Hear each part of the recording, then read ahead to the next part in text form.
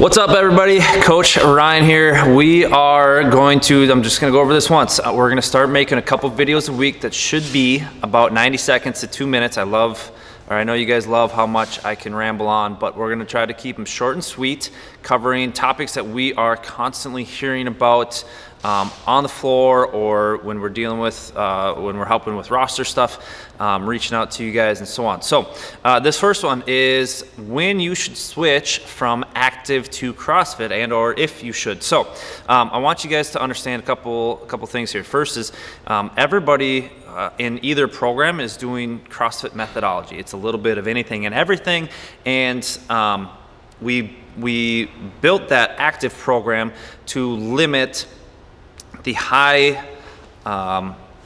the big learning curves, right? So all we did was take out the movements that take a long time to master. That's it.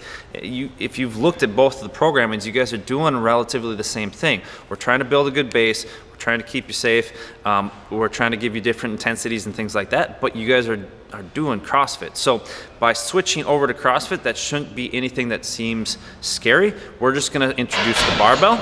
We're gonna start doing some things with a little bit heavier weight, and we're going to just practice some different movements, but realistically, there's no difference. So you don't have to be afraid of the barbell.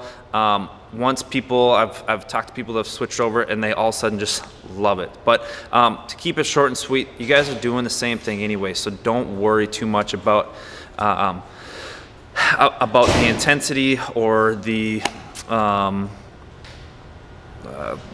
all that other stuff, right? So I'm not gonna edit any of these. This is what you get today. So Seth's laughing in the background. This is the first one. It's the first one that you get. I'm sitting off to the side, so on other videos and stuff, I can put up bullet points and whatnot. So when I edit this, maybe I'll add a few things. But I'm gonna wrap this one up. Thanks, guys. First one in the books. You guys have a good day. See ya.